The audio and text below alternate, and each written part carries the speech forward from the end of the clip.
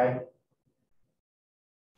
What we don't know entirely is VO2 max important for exercise, for who wins a race, okay?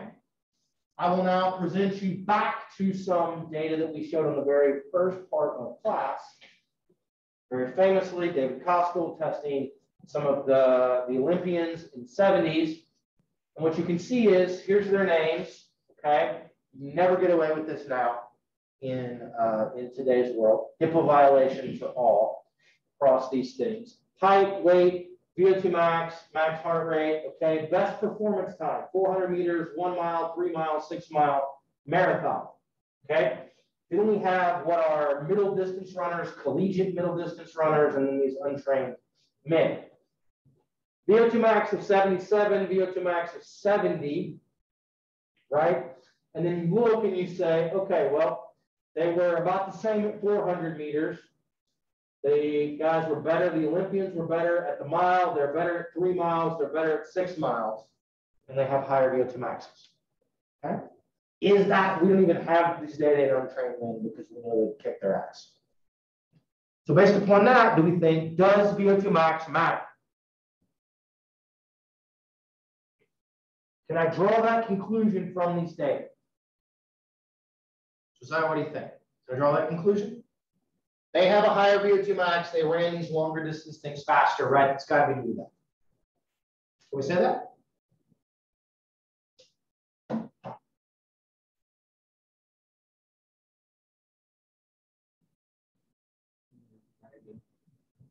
So, Olympians, VO2 max of 77. Collegiate middle distance runners, VO2 max of 70.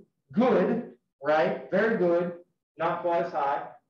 And then you look at their 1 mile time, 3 mile time, 6 mile time. The Olympians are faster at all of those somewhat kind of aerobically dependent distances. So can we say they're faster here because their VO2 max is high? No, why not?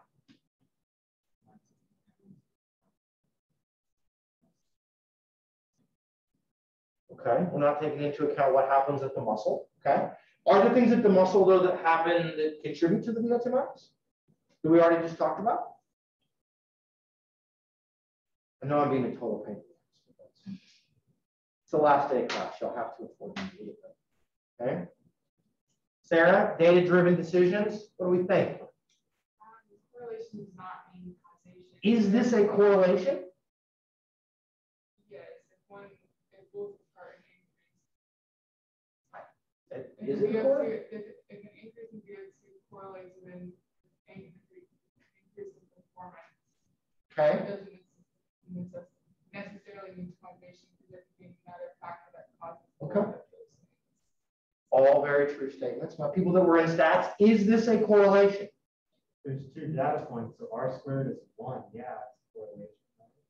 Well, he doesn't have a value. Is there an R value? Is there a scatter plot? Well, because we're talking about VO2 max, they got the mean elite runners 77.4, and the college runners 70.1, and then their mile times, that's a 2-point linear regression. Okay, I mean, I guess you can't run regression on average values. That's a complete violation of all of the assumptions of regression. But your point is well taken, right? You can do it. You shouldn't, but you could. Okay, and that was my point. Sarah was just people that look at this and say, well, look, clearly it has to be this. You're like, well, they don't run a correlation. How do we know? Look at the differences in VO2 maxes between or among the Olympic guys, and then look at their best performances. And that doesn't even, those things don't even correlate particularly well with each other. Okay? Now, I do all of this and I say all of this to try to just tell you guys a few things about VO2 max. Okay? Here are some additional data, and I don't know why I don't have the citation in here, but here is actual correlations or regressions. 1 mile time, 2 mile time, 6 mile time, okay? And they're correlating these things with VO2 max down here on the x-axis. So does VO2 max predict performance in these things, right? R squared, minus 0.84, minus 0.87, minus 0.88 in these things. So if you look at this, boy, there does seem to be a significant negative linear relationship between how long it takes me to run certain distances and these things. But there's something really important in this, okay? What do we need if I artificially or non-artificially, real, I guess, if I artificially want to cheat and make my correlations or my relationships better, what do I need my data to look like? People in stats. What helps? The endpoints. What about what are the endpoints? What matters? Or deviation, right? If you want to cheat your correlations, have spread in your data. You need high values and you need low values, and then you can have all the number of people in the middle theoretically as you want. But if they're all right at about 60, they're all right here in the middle, you're not going to have a relationship because there's no variation to try to explain, okay, in that particular way. So if we look at this, what we know is that, well, if I'm at 50, which I'd love to be at 50 again, okay, and then I'm out here at like 73 or 74, there's this vast difference between these two things. But if you look right here in the middle, right, like look at everybody that's right around 60, it's a big cluster. So when there is sort of significant differences in VO2 max, they're going to be predictive of endurance performance. When everybody's roughly the same or within, you know, a couple of ml per kgs per minute of each other, it becomes much less predictive. So if anybody ever asks you, does VO2 max predict performance like everything else? The answer is, well, it depends, Dr. Black. I've got 3 people who are all at 50. No, VO2 max isn't going to matter. But if I've got somebody who's at 20 and somebody who's at 80, then hell yes, it matters. Okay? So other things, here's some correlations from these same data where they were correlating sort of things, sort of actual runtime, fiber type composition, SDH activity. So this is a surrogate of mitochondrial function. Gabe can tell us if that's really the best way to do this. Probably not. And VO2 max. And what you will note is, if we look at this, SDH activity, mitochondrial stuff, not that predictive of VO2 max. Fiber type composition, pretty good. Okay. More slow twitch fibers, higher VO2 max. And then you see the 3 things that are going to do all of this. Does SDH activity, does mitochondrial activity predict performance time? Not really. Does my 1 mile time predict my 2 mile time? Yeah, pretty good, right? And so on and so forth in those kinds of things. Fiber type composition is better than SDH activity, but we can make an argument on all of these things that these things are all going to be interconnected anyway. And we've got some collinearity of those that we've got to deal with, right? But VO2, right, is of these things is one of our best predictors of performance. Okay, so it works, just not all the time. Just not all the time. All right, so here's part of what we just sort of, I gave you guys grief about, right? Is it pulmonary diffusing capacity, right? There, based upon a host of different things. If you go to altitude, yes, maybe it is. At sea level, maybe less so. If you have emphysema, yes. If you don't, maybe not, right? Is it what we call convective? So is it cardiac output? Kelly won't get mad at me if I said cardiac output is the convective loosely is just cardiac output. Ladies, what do y'all think? Say that again. Would Kelly be upset with me if I said that really we can in some ways sort of encompass convective components of VO2 by cardiac output and red cells or cardiac output and those kinds of, is that okay? It's generic. Yeah. It's generic. I need to be more specific. I'm not a cardiovascular physician.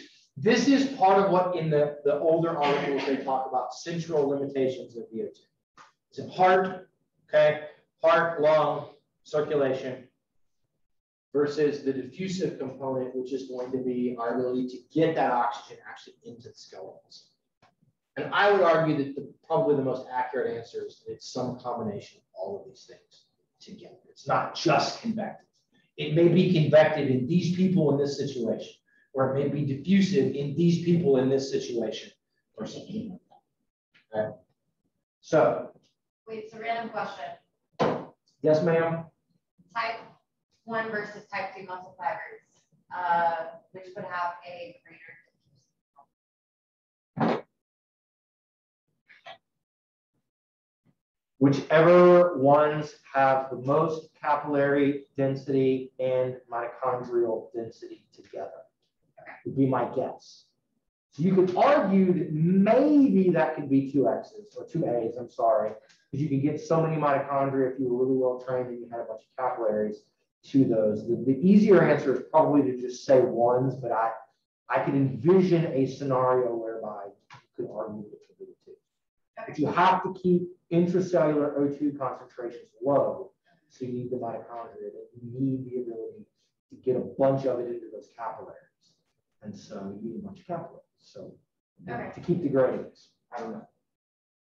Okay. Fun things, all right? These are data looking at the effects of VO2 max on breathing, okay? Normoxia, so about 21% O2, and like room air, and then breathing hyperoxic gas where you're getting an extra 5% of oxygen. Here are normal people that are doing this, okay? No differences between these two conditions, which is suggestive that at least pulmonary diffusion is not going to be an issue, okay, in these people. If we look at our highly trained people, though, there's an issue. Okay? They actually make their VO2 go up by giving them more oxygen. Now, is this indicative that they have a larger cardiac output or larger carrying capacity for this extra O2? Maybe. Is it indicative that carrying capacity is relatively equal, but these trained people have more mitochondria, and so now they can actually deliver more to their mitochondria?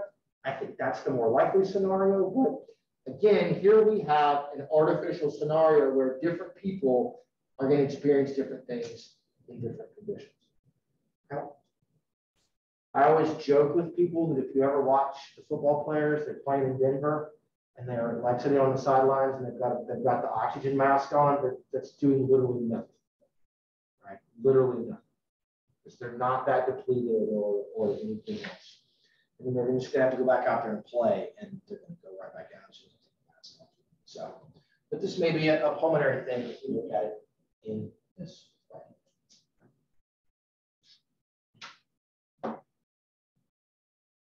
Here's the famous data from Austrian and Rowell that I showed you guys before.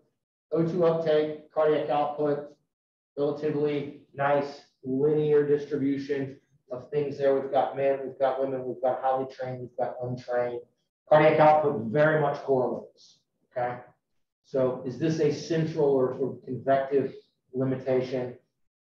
And so what we can see, if we look at here, just 3 sort of people, we've got people that are doing bed rest, and then we've got sedentary people and then trained people that are going on here. They're trying to break this down. If you take a sedentary person, you have them do bed rest, the primary thing that they lose that makes their O2 consumption go down in this instance was a loss of cardiac output, primarily a loss of stroke volume.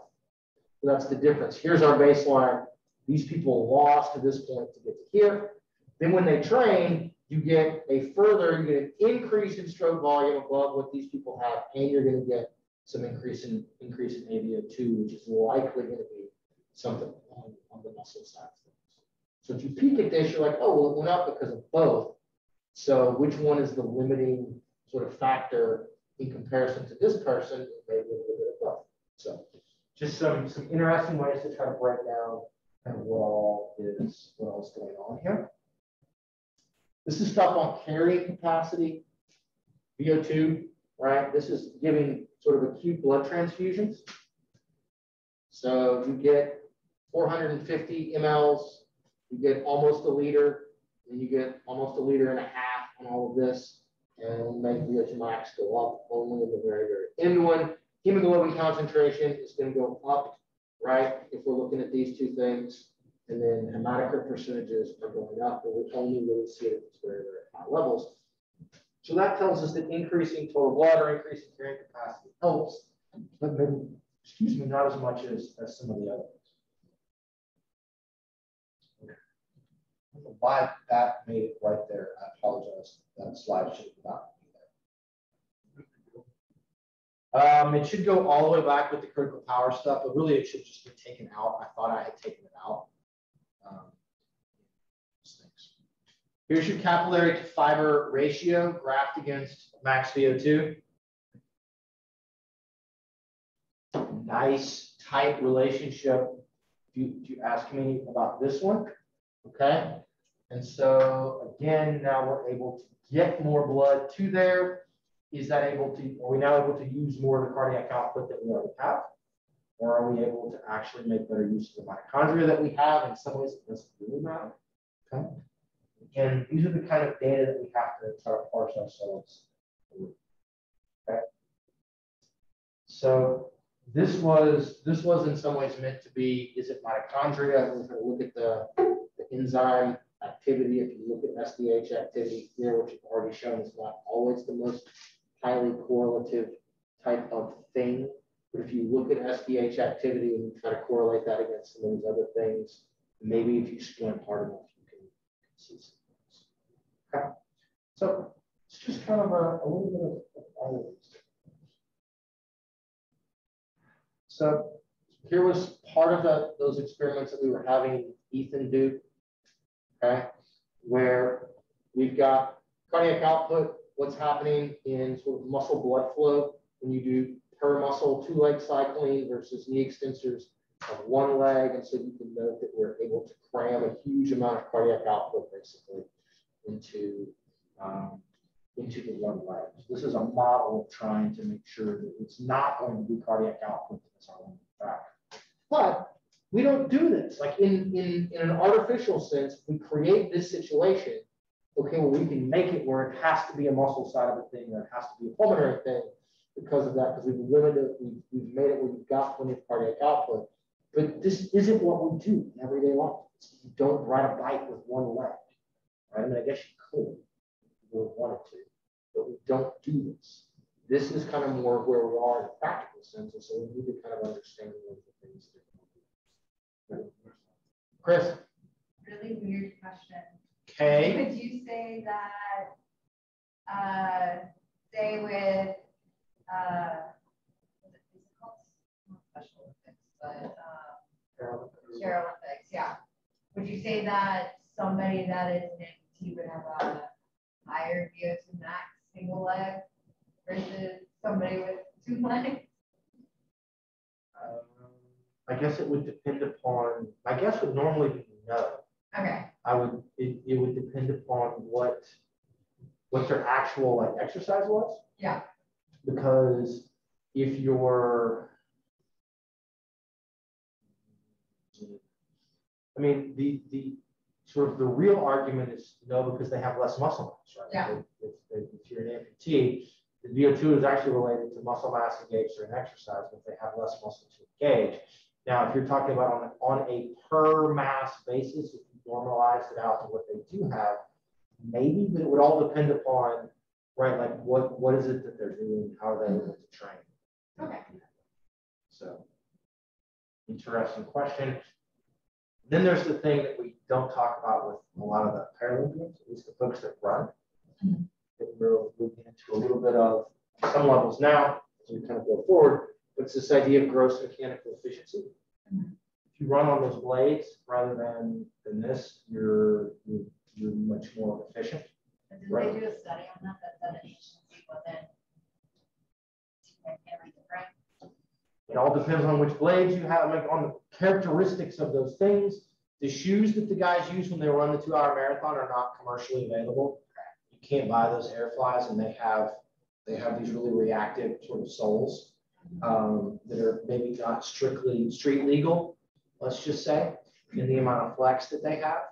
But you know, you run and you get a little bit more propulsion out of them than you do on a regular commercially available shoes. And so you're able to transfer a sort of greater elastic energy to help propel you forward for any energy that you're generating. So instead of running, let's say cycling. What about cycling? If we compared a Again, Olympian cycler that has no bodily deformities versus a Paralympic that maybe say missing his or her leg above the knee, and both are cyclists. it's going to come down to, again, sort of their efficiency. Okay. Like people that have 2 legs, everybody has very different mechanical efficiencies, or we should call that economy, movement economy on the bike. Anyone's ever ridden a bike, right?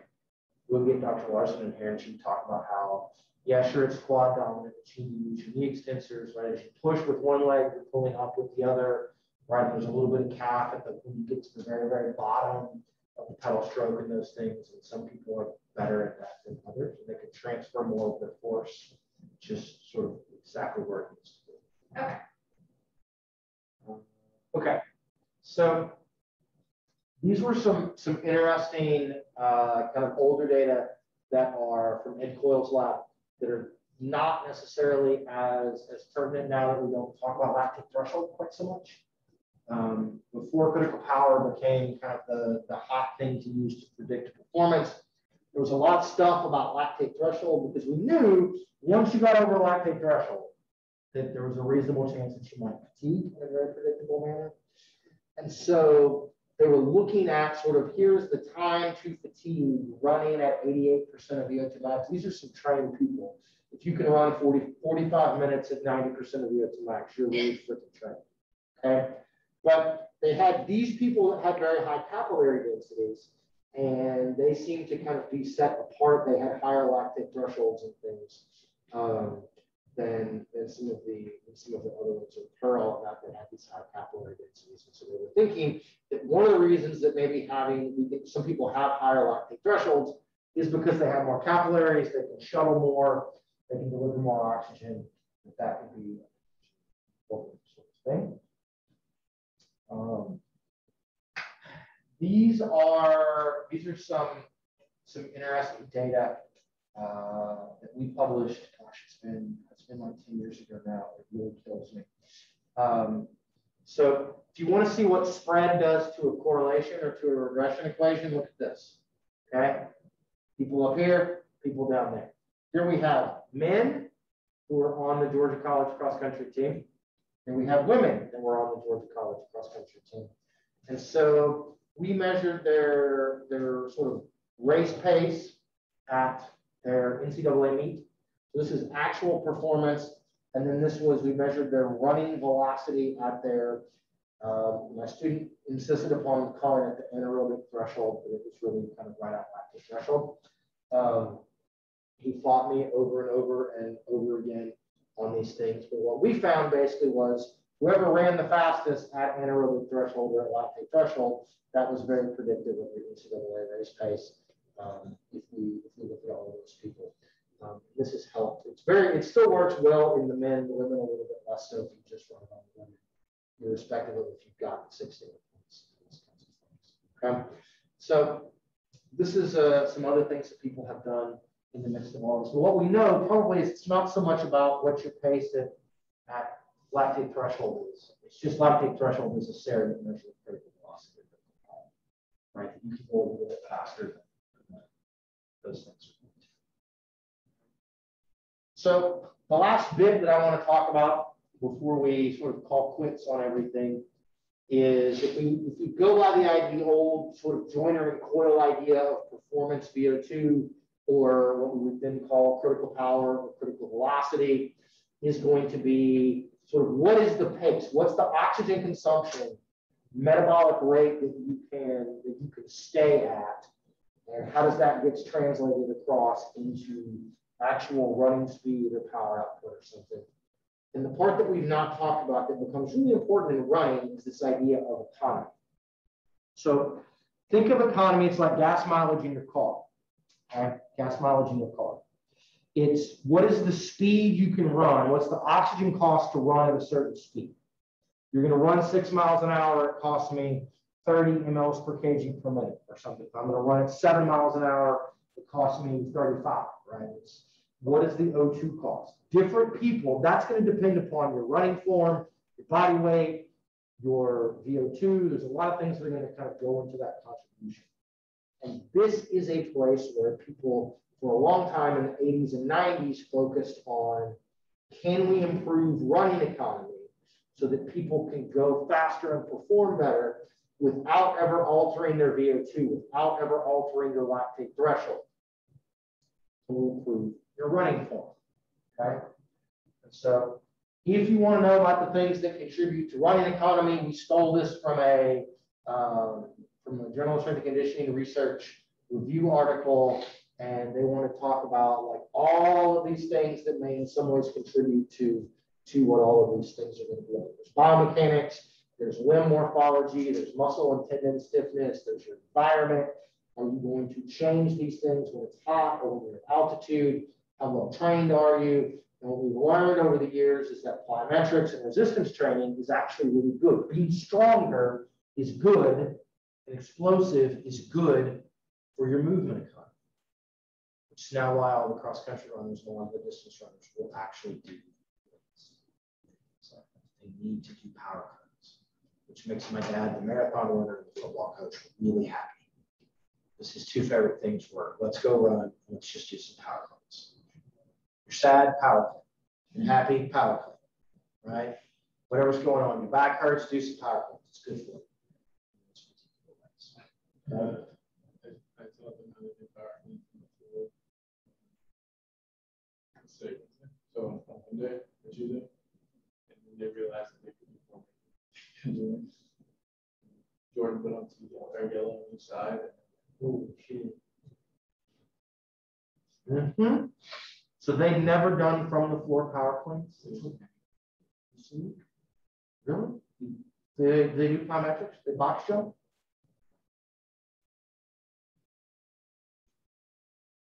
Oh, to the floor power planes. Very, very sort of, I have a love-hate relationship with those things from high school. Okay, so this is showing you, okay, this is O2 uptake, right, in two international caliber 10-kilometer runners. One person has good economy, black, okay? The other one has poor economy. Their VO2s are roughly equal, but what you can see is at a given running speed, a person with good economy is at a lower VO2 to achieve sort of 14 kilometers per hour, 16, 18 kilometers per hour. And so they're at a lower percentage of their max, therefore they're likely not at their critical velocity until they get to sort of a faster speed, right, compared to this person because they're more economical. This is the same thing. You can again see people that have the same sort of max VO2, and it takes these people longer to get out here to their max VO2 because they're able, this is sort of the velocity of VO2 max meters per minute. This is their pace, right, in meters per minute. So the bottom line, this person is more economical at any given running pace. They're going to use less oxygen in comparison to the other person. So therefore, they can go faster and faster before they get to their max, before they get to a set percentage of their max at which their critical running velocity might occur. So this is also a really, really important thing. Okay, you don't want to run doing this, do you? You want to run like waving your hands over your head or anything else. You want to make sure that all of your propulsive force and all of that energy use and force generation is going to propel.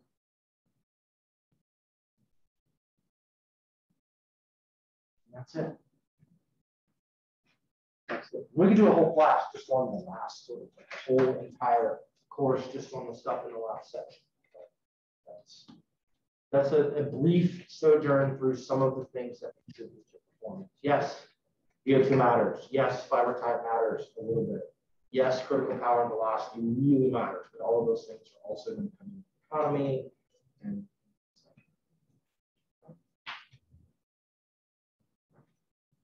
questions, comments, concerns, anything?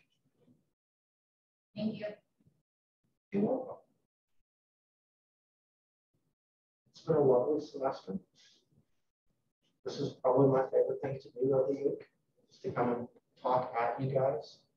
So I appreciate you guys listening and laughing at my sort of strange jokes and those kinds of things, making me feel old some days, which is good.